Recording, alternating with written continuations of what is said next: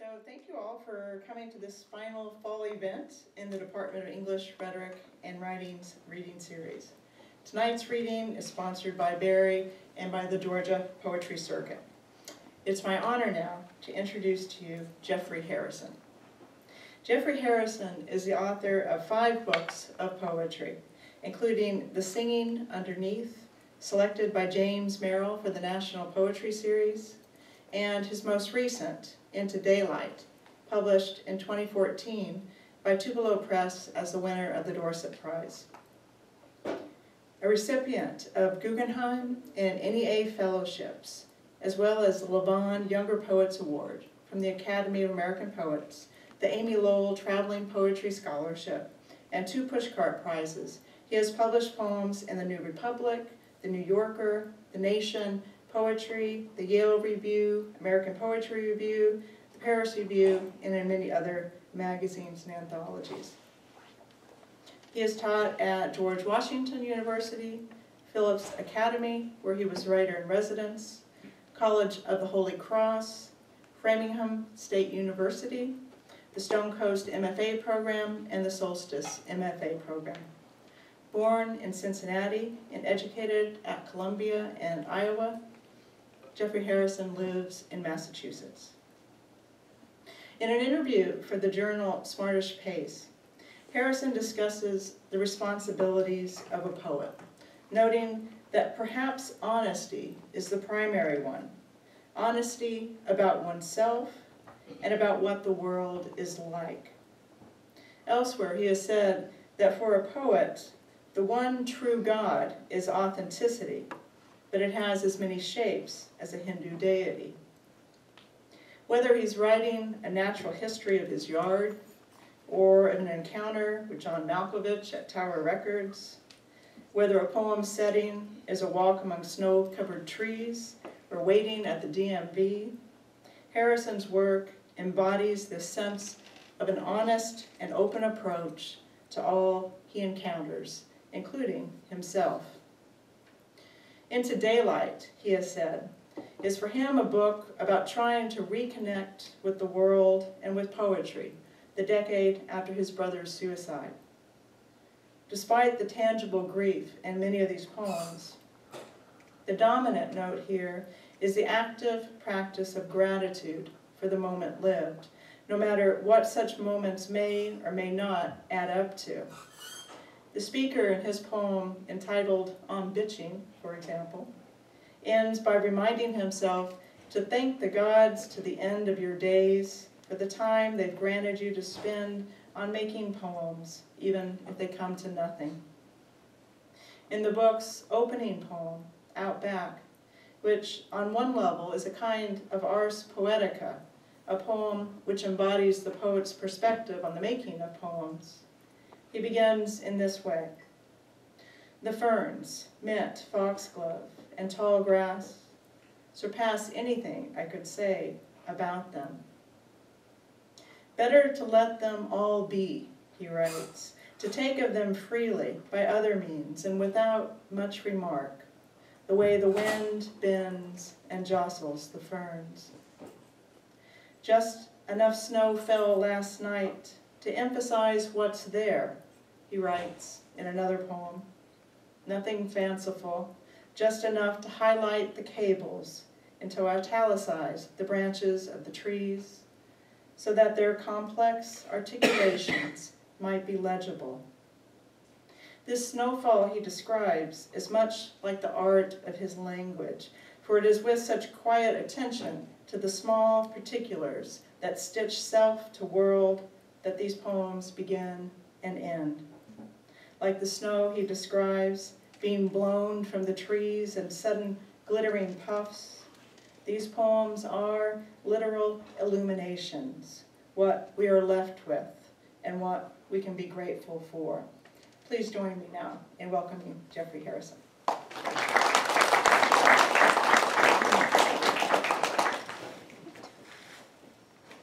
Thank you, Sandy. I've done 7 or 8 readings in the last 5 days, and that was definitely the nicest introduction I've gotten. Thank you. So I am going to read mostly from this new book, Into Daylight, but I'm going to start with a couple of older poems. I'll just get myself together here. This one is a little memory poem, sort of narrative poem, about something I did to my younger sister when we were growing up. This also has the distinction of having been plagiarized by someone, which really pissed me off at first, but then I kind of took it as a compliment. Our Other Sister. The cruelest thing I did to my younger sister wasn't shooting a homemade blow dart into her knee, where it dangled for a breathless second before dropping off, but telling her we had another older sister who'd gone away. What my motives were I can't recall, a whim, or was it some need of mine to toy with loss, to probe the ache of imaginary wounds? But that first sentence was like a strand of DNA that replicated itself in coiling lies when my sister began asking her desperate questions. I called our older sister Isabel and gave her hazel eyes and long blonde hair. I had her run away to California, where she took drugs and made hippie jewelry. Before I knew it, she'd moved to Santa Fe and opened a shop. She sent a postcard every year or so, but she'd stopped calling. I can still see my younger sister staring at me, her eyes widening with desolation, then filling with tears. I can still remember how thrilled and horrified I was that something I'd just made up had that kind of power. And I can still feel the blow dart of remorse stabbing me in the heart as I rushed to tell her none of it was true. But it was too late. Our other sister had already taken shape, and we could not call her back from her life far away or tell her how badly we missed her.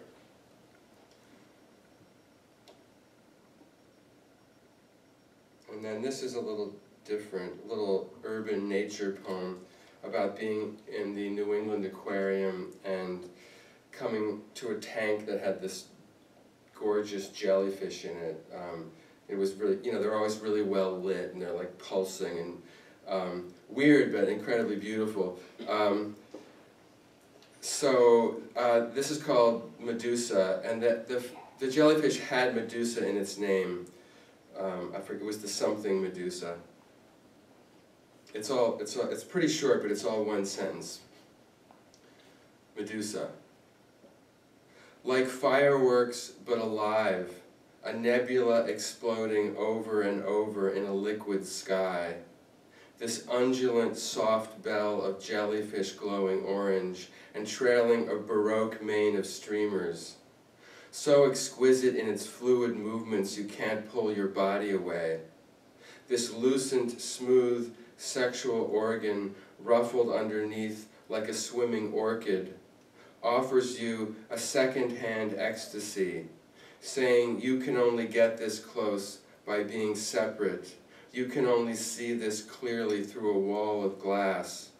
Only imagine what it might be like to succumb to something beyond yourself, becoming nothing but that pulsing, your whole being reduced to the Medusa, tentacled tresses flowing entangled in a slow-motion whiplash of rapture, while you stand there, an onlooker, turning to stone. Okay.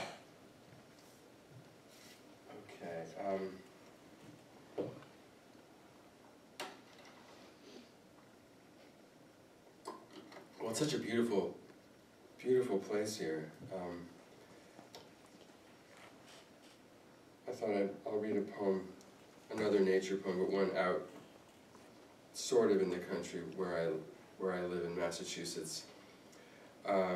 This is just about going outside, seeing a little rabbit and the baby rabbit in the yard, and then it's also an homage for the Romantic poet John Clare, whose work you may or may not know, but he writes beautiful elemental nature poems. He wasn't as famous as Keats and Shelley and Wordsworth and all those guys, but a wonderful poet. And he used to take walks and then write about what he saw, so I naturally thought of him. It's called For Clare.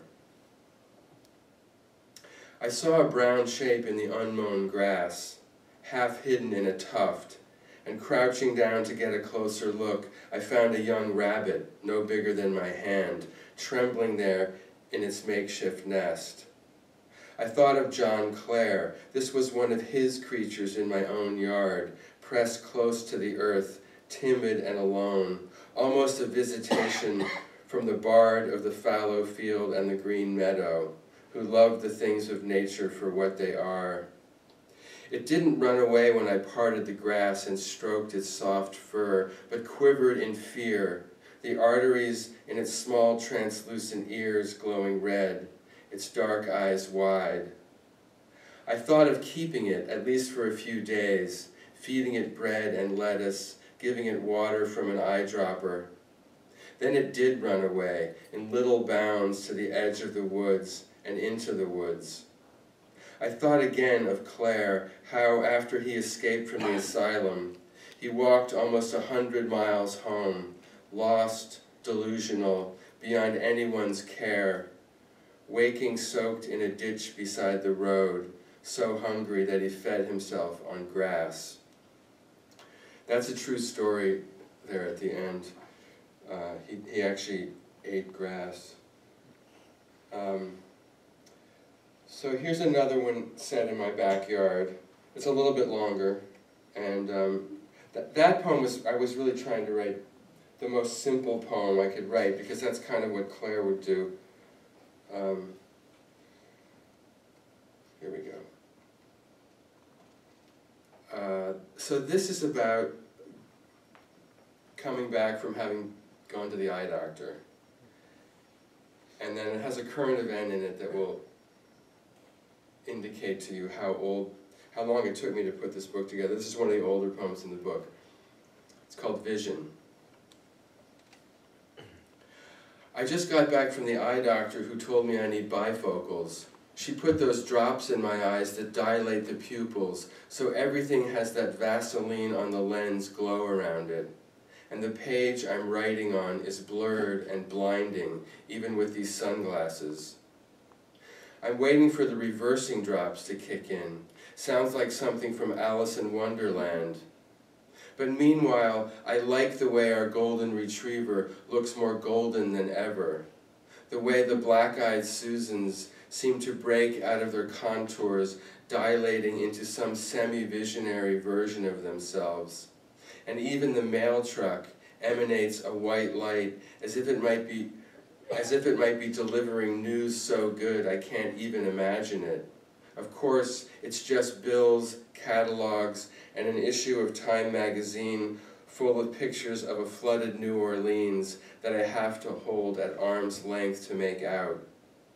A twisted old woman sprouting plastic tubes lies with others on an airport conveyor belt like unclaimed luggage, and there's a woman feeding her dog on an overpass as a body floats below. Maybe we need some kind of bifocals to take it all in, the darkness and the light, our own lives and the lives of others, suffering and joy if it is out there, or something more like the compound eyes of these crimson dragonflies patrolling the yard, each lens focused on some different facet of reality and linked to a separate part of the brain. We would probably go crazy. In my own eyes, with their single flawed lenses, the drops have almost worn off now, and my pupils are narrowing down, adjusting themselves to their diminished vision of the world.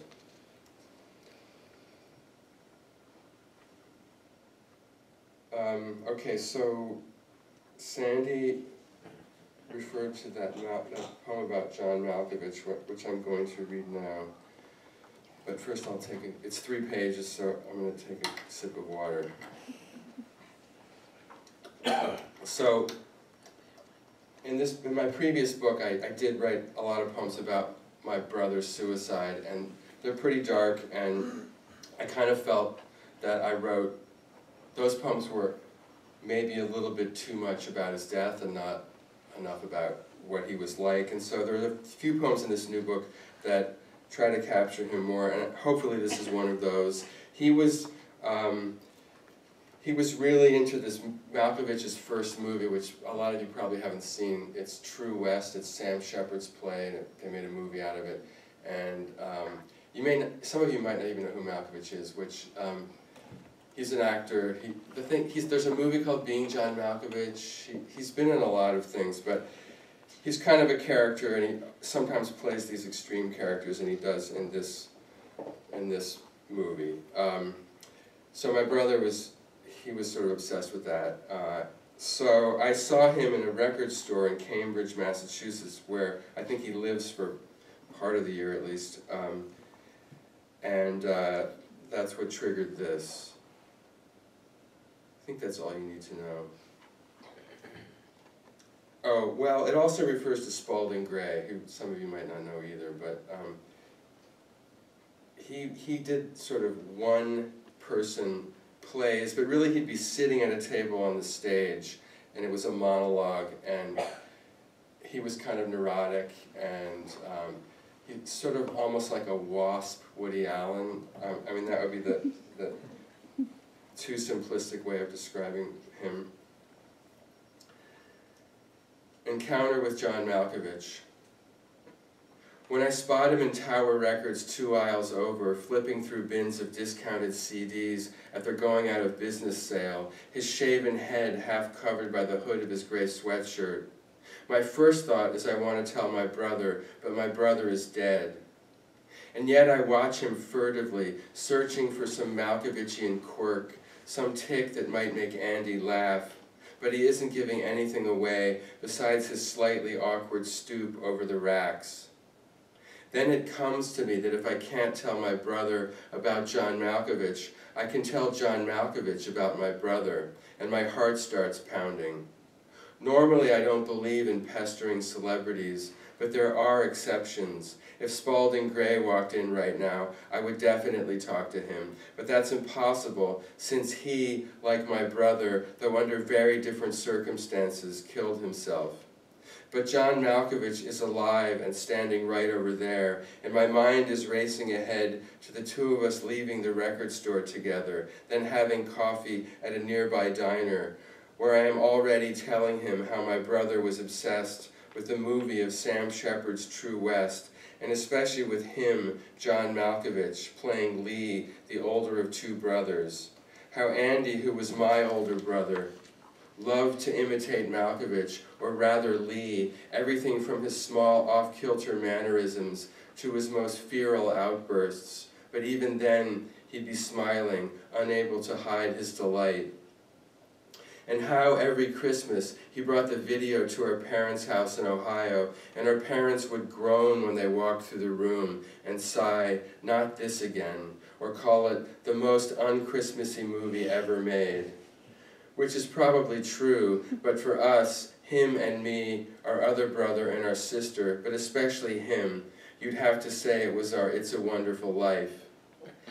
And I have to tell him how Andy used to cue the tape up and ask, "Can we just watch this one scene before whatever it was we were about to do, go out for dinner or visit our demented grandmother," and we'd watch him, John Malkovich, standing on a chair, shouting pronouncements, or destroying a typewriter with a golf club, and we'd go off laughing and exhilarated to our appointed errand, his inflections ringing in our ears. But now it's something about the way he thoughtfully considers his purchases, shuffling through them, then putting one back, reconsidering, his hand hesitating over the bins, that somehow reminds me of Andy and makes me certain Malkovich would be interested in him, a sympathetic character if there ever was one, funny, gentle, a lover of dogs and kids who had neither, with an odd sense of humor and some mostly unobtrusive symptoms of obsessive-compulsive disorder, who, like Lee, but to a much lesser degree, or so we thought, had trouble placing himself in the world. A part I'm certain Malkovich could play, all of it coming full circle, Malkovich playing Andy, playing Malkovich playing Lee, or just Malkovich playing Andy, bringing him back to life the way Lee suddenly springs back up at the end of the movie, alive after all, menacing as death, the phone cord still wrapped around his neck. It turns out that John Malkovich and I do leave the store together. We check out at the same time, 2 registers apart, then head for the door.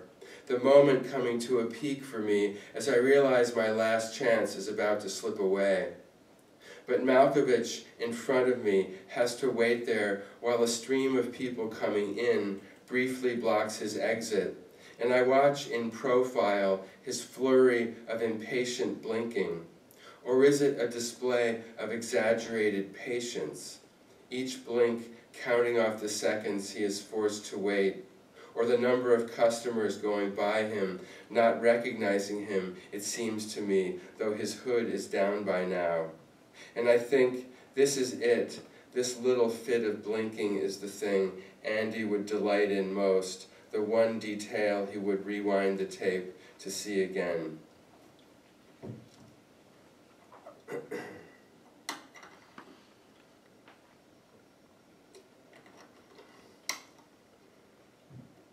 Okay, so this is a much shorter poem, kind of about my brother, but also about my son. He's now 23, but in this poem he's 19. It's called A Drink of Water. When my 19-year-old son turns on the kitchen tap and leans down over the sink and tilts his head sideways to drink directly from the stream of cool water, I think of my older brother, now almost 10 years gone, who used to do the same thing at that age. And when he lifts his head back up and, satisfied, wipes the water dripping from his cheek with his shirt sleeve, it's the same casual gesture my brother used to make. And I don't tell him to use a glass the way our father told my brother, because I like remembering my brother when he was young, decades before anything went wrong. And I like the way my son becomes a little more my brother for a moment, through this small habit born of a simple need, which, natural and unprompted, ties them together across the bounds of death and across time. As if the clear stream flowed between 2 worlds and entered this one through the kitchen faucet, my son and brother drinking the same water. That, for those of you who write poems, and I know some of you do, because I just met some students, it might interest you that there was another stanza at the end of that poem, and I suddenly realized right before it got published that the poem was better without that stanza. And so that last line I never had thought of as an ending, but somehow, you know, when you put something at the end, it takes on a little weight. So I'm going to read one poem from this book here.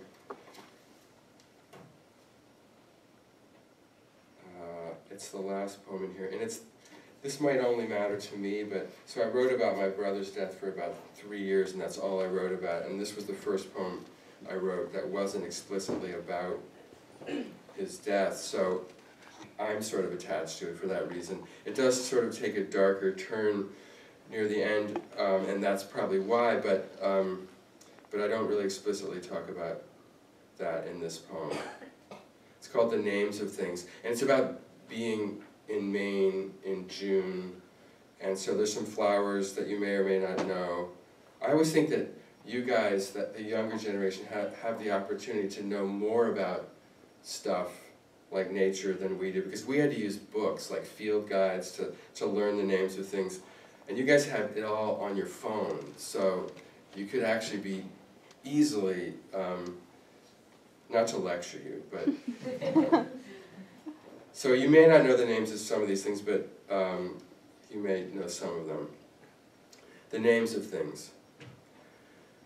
Just after breakfast and still waking up, I take the path cut through the meadow, my mind caught in some rudimentary stage, the stems of Timothy bending inward with the weight of a single drop of condensed fog clinging to each of their fuzzy heads that brush wetly against my jeans.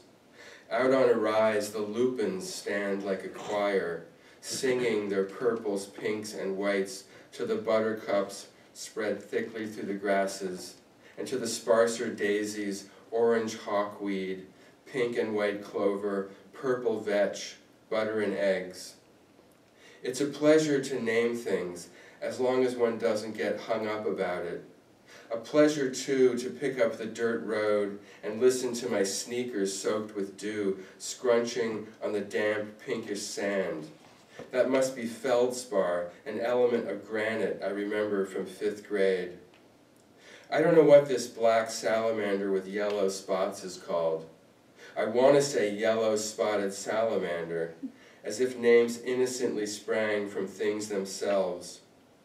Purple columbines nod in a ditch, escapees from someone's garden.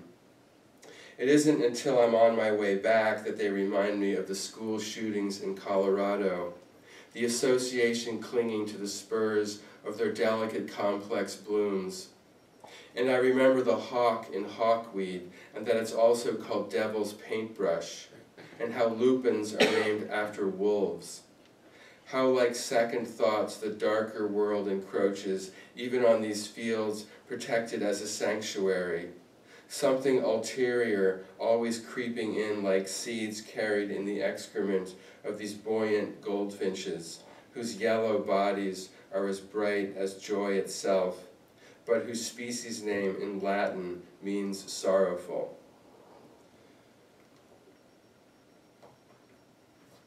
Okay, so I'll lighten things up a little gradually. So this is an airport poem. There could probably be an anthology of airport poems. People write them a lot. There probably is one. This poem is not in it, though. It's called The Day You Looked Upon Me as a Stranger. The day you looked upon me as a stranger, I had left you at the gate to buy a newspaper, and on my way back stopped at a bank of monitors to check the status of our flight to London. That was when you noticed a middle-aged man in a brown jacket and the green short-brimmed cap I bought for the trip. It wasn't until I turned and walked toward you that you saw him as me. What a nice-looking man you told me you'd thought, maybe European with that unusual cap. Somebody you said you might want to meet. We both laughed, and it aroused my vanity that you had been attracted to me afresh, with no baggage, a kind of affirmation. But doubt seeped into that crevice of time when you had looked upon me as a stranger, and I wondered if you'd pictured him as someone more intriguing than I could be after decades of marriage, all my foibles known. Did you have one of those under-the-radar daydreams of meeting him, hitting it off, and getting on a plane together? In those few moments, did you imagine a whole life with him? And were you disappointed or glad to find it was only the life you already had? So she claimed not to have had that fantasy. And I think we can trust her. Okay, so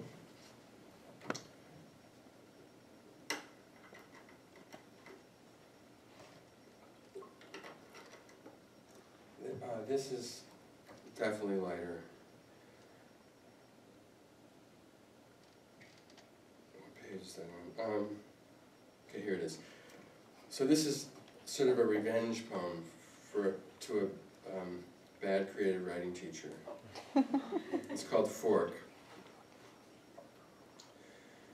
Because on the first day of class you said, in 10 years most of you won't be writing, barely hiding that you hoped it would be true. Because you told me over and over in front of the class that I was hopeless, that I was wasting my time, but more importantly yours.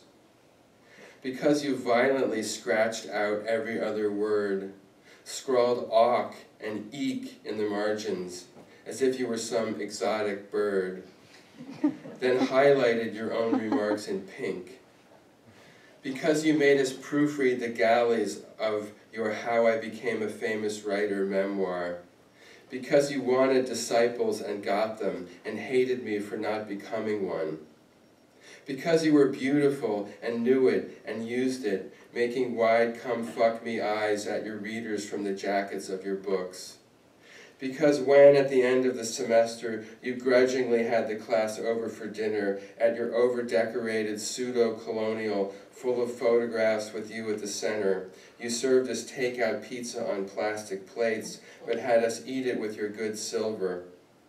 And because a perverse inspiration rippled through me, I stole a fork, slipping it into the pocket of my jeans, then hummed with inward glee the rest of the evening to feel its sharp tines pressing against my thigh as we sat around you in your dark paneled study, listening to you blather on about your latest prize.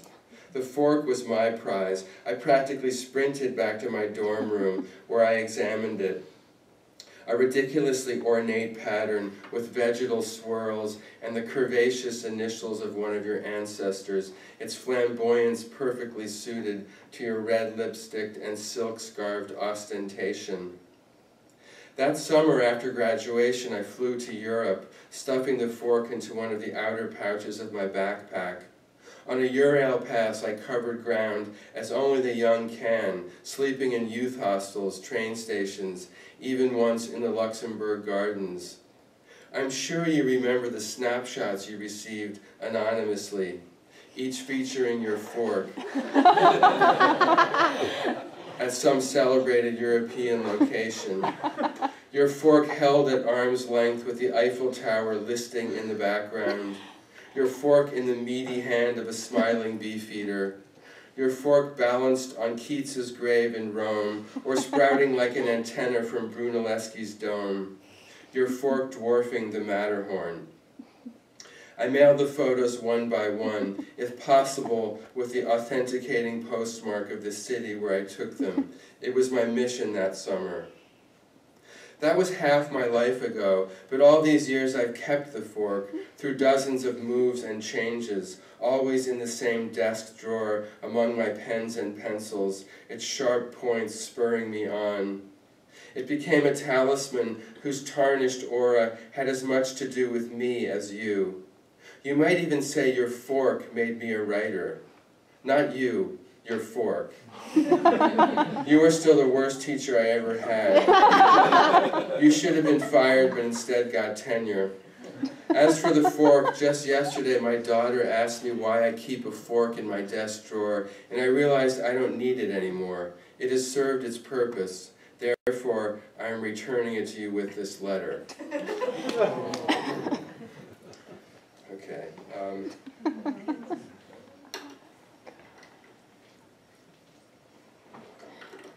So this next one's kind of light. It's not quite like that, though. But so there was a news item about 5 years ago, maybe a little more. I heard it on NPR. It was that these computer scientists in England had figured out that the most boring day of the 20th century was April 11th, 1954.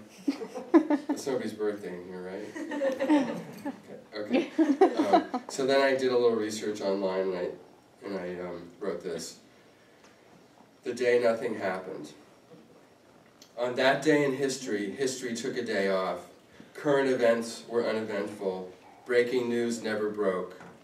Nobody of any import was born or died. If you were born on that day, bask in the inverted glory of your unimportance. No milestones, no disasters. The most significant thing going on was a golf tournament, the Masters. It was a Sunday. In Washington, President Eisenhower, whose very name induces sleep, practiced his putt on the carpet of the Oval Office, a little white ball crossing and recrossing the presidential seal like one of Jupiter's moons or a hypnotist's watch. On the radio, Perry Como was putting everyone into a coma. But the very next day in New York City, Bill Haley and his Comets recorded Rock Around the Clock, and a few young people began to regain consciousness, while history, like Polyphemus waking from a one-day slumber, stumbled out of his cave, blinked his giant eye, and peered around for something to destroy. So after that was published, I got an email from somebody who said that the Masters was actually really exciting that year, and that I'm not being fair to Perry Como, because his father was a big fan of Perry Como's. I mean, Perry Como was before my time, so I could be doing him an injustice, but that's okay. So, just maybe a couple more, does that sound about right? Yeah, okay. Okay, so I read the John Clare poem. There's a number of poems, you know, so that are sort of homages to other writers. There's Han Shan, the Chinese poet. There's Edward Thomas. There's, I mean, a lot of people come up that I hadn't expected to write all those, and they're kind of scattered through the book. But this one's for Virginia Woolf. And I didn't read her until I was almost 50, and I then just kept rereading To the Lighthouse and Mrs. Dalloway, and also listening to them on CD, and then I moved on to some other things. But this is about driving around in my car listening to this wonderful CD of To the Lighthouse, and it's also read by a woman named Virginia. Virginia Leishman is the reader's name, and she has a beautiful voice, so I recommend that recording if you want to give it a try. Especially if you're having difficulty with it on the page. People say she's so difficult, but it's so beautiful that it doesn't matter. I mean, it doesn't really matter if you're getting everything. And that's true of anything, really. You can get something out of the wasteland without really knowing exactly what everything is referring to. Anyway, it's called Listening to Virginia. Driving around town doing errands, I almost have to pull to the side of the road because I can't go on another minute without seeing the words of some gorgeous passage in the paperback I keep on the passenger seat.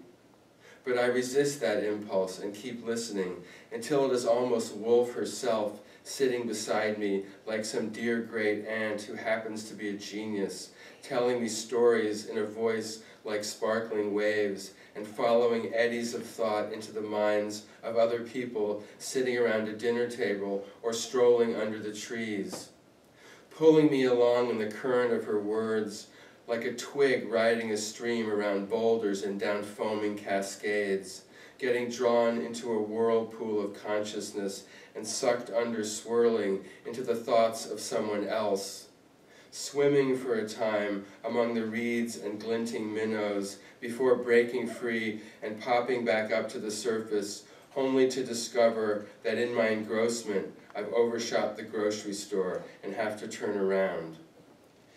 And even after I'm settled in the parking lot, I can't stop but sit there with the car idling, because now she is going over it all again, though differently this time, with new details, or from inside the mind of someone else, as if each person were a hive with its own murmurs and stirrings that we visit like bees, haunting its dark compartments, but reaching only so far, never to the very heart, the queen's chamber where the deepest secrets are stored, and only there to truly know another person. Though the vibrations and the dance of the worker bees tell us something, give us something we can take with us as we fly back out into honeyed daylight. And I'll end with the last poem in the book, which is a flower poem, but it's a pretty weird flower poem. I was trying to transplant foxglove from the Adirondacks, where I go in the summer sometimes, to Massachusetts, where I live, and they're biennials, which of course means they only live 2 years. And so they need to go to seed if you're going to get more foxglove. So they need to be pollinated, and the bees weren't finding them, and that's why the speaker of this poem is sort of obsessed. And plus, I was just trying to have fun writing this one. It's called Cross-Fertilization. It's come to this, I'm helping flowers have sex, crouching down on one knee to insert a Q-tip into one freckled foxglove bell after another, without any clue as to what I'm doing, which, come to think of it, is always true the first time with sex. And soon Randy Newman's early song, Maybe I'm Doing It Wrong, is running through my head as I fumble and probe, golden pollen tumbling off the swab. I transported these foxgloves from upstate New York, where they grow wild, to our backyard in Massachusetts, and I want them to multiply, but the bumblebees, their main pollinators, haven't found them, and I'm not waiting around. The only diagram I found online portrayed a flower in cross-section, the stamens extending the loaded anthers toward the flared opening. But the text explained the female sexual organs are hidden. Of course they are.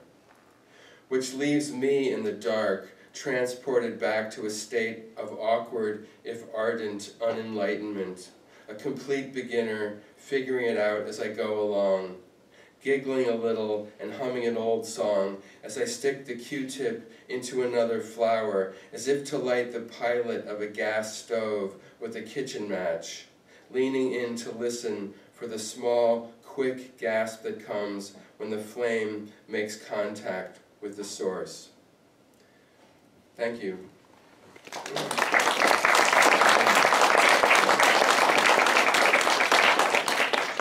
So if you have any questions, I'd be happy to try to answer them.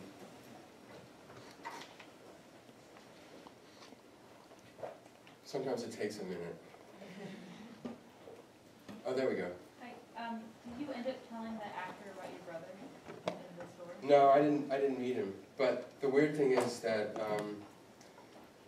the father of a friend of my kids does his landscaping, and he kept saying he was going to show it to him, but I don't think he has. So, in a way, I mean, I want that to happen, but in another way, it's really not. I mean, it is about Malkovich, but that's not the main thing. So, I don't know what he'd make of it either. But he's used to that kind of thing. There's a whole movie being John Malkovich, so it's kind of yeah. Did that teacher ever respond in any way, shape, or form? Okay, so that poem is unusual for me in that the core story is true, but it happened to somebody else. So I was told that story, and I just said, "Can I write a poem about that?" And it was easy to get into that persona because we've all been humiliated. And actually, and then I threw in a bunch of my own. The first thing that got said to me in grad school, in my first workshop at Iowa, was, "In 10 years, most of you won't be writing," which I thought was really shitty. And a lot of people in that class did go on to publish books, so that teacher was wrong, so that's nice. But so that was actually, in real life, a different teacher than the one that the poem is mainly about. But so the core story is true. I embellished. I threw in my own experiences, and the only thing that is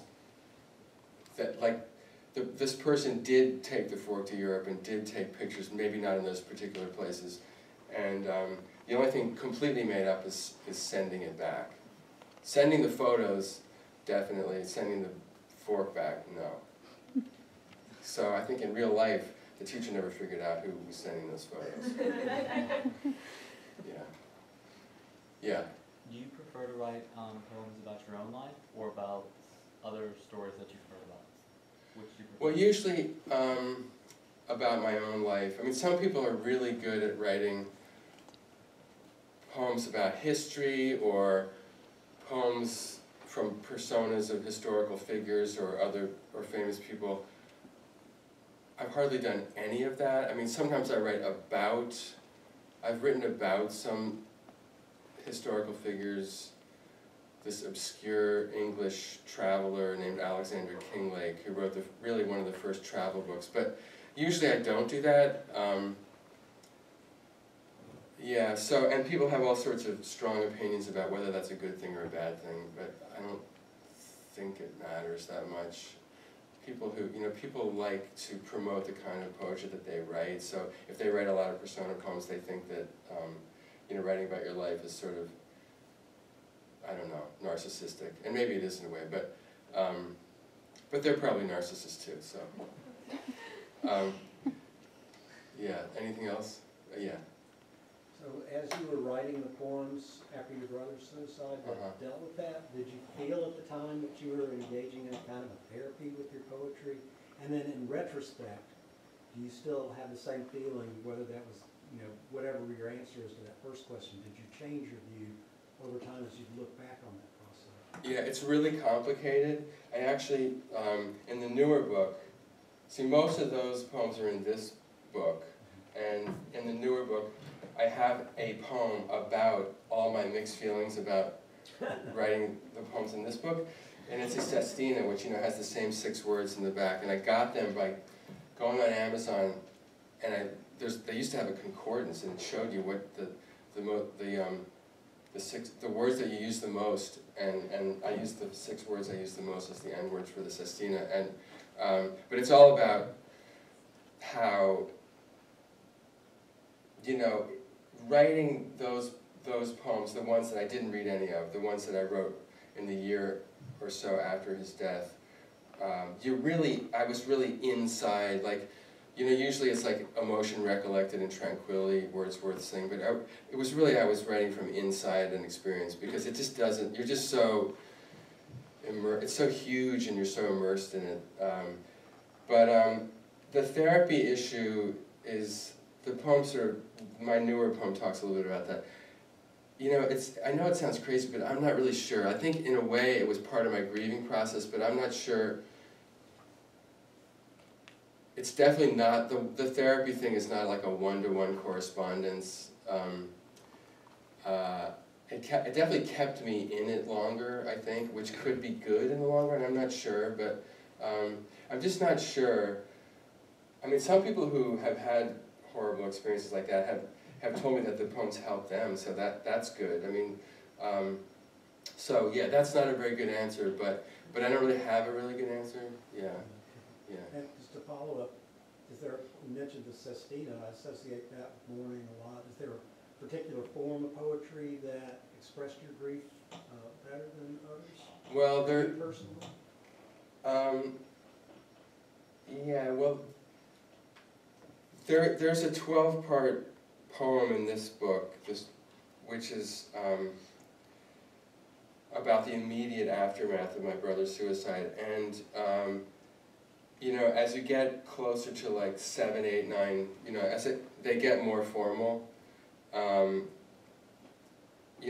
of them had a lot of repetition and were kind of close to forms already, and then I thought, well, okay, this is almost a villanelle. Why don't I try to see what happens if it's better if I actually push it all the way to villanelle. So there's a villanelle, and some of them found weird forms of their own, like there's a really skinny one, there's some in quatrains, but they're not rhymes, but there's a villanelle, so there's the really skinny one right there, and that's the villanelle right there, and then there's a ballade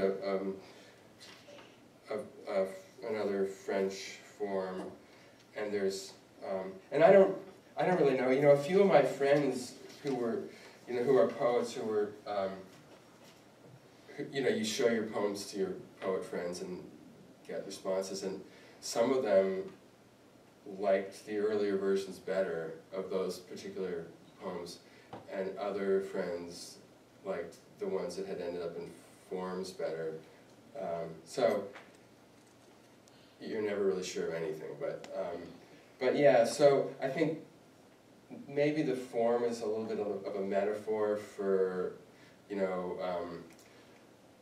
Frost's thing, a stay against confusion, and you're trying to make order out of chaos, and But I mean, you're doing that anyway with free verse poems too, so you wouldn't want to be too simplistic about it. But I don't have one particular form, and I don't write in form that much. There's always a few poems in my books that are in form, and there's a lot of free verse, and there's a lot of sort of ghost iambic pentameter, but I kind of sometimes, I don't really like when things are too regular, so I don't really like, I kind of mess it up sometimes on purpose, the pentameter. There's nothing more irritating for me than end-rhymed, end-stopped rhymed lines that all rhyme perfectly, and I just hate that, you know. And so if I do use forms, I try to use some off-rhymes and a lot of enjambment so they don't ring out so much. Yeah, so that's, I think I've answered a different question maybe. Anything else? Yeah. Yeah. Any chance of an encore of the jellyfish poem? No, we don't need to do that, do we? By the book? That'll just make me self-conscious reading it twice. But thanks, that's a nice compliment. Yeah. Well, that poem went through a lot of revision, as I remember. Yeah. Okay. So I remember reading Meter Bliss in this book, and I remember in Dr. Meek's introduction, one of the quotes she mentioned, I can't remember which one it was, but it reminded me of that and kind of the philosophy of it. And so I was wondering if that or kind of some of the Eastern religions had influenced any of the philosophy or poetry or anything like that. Eastern religion, yeah.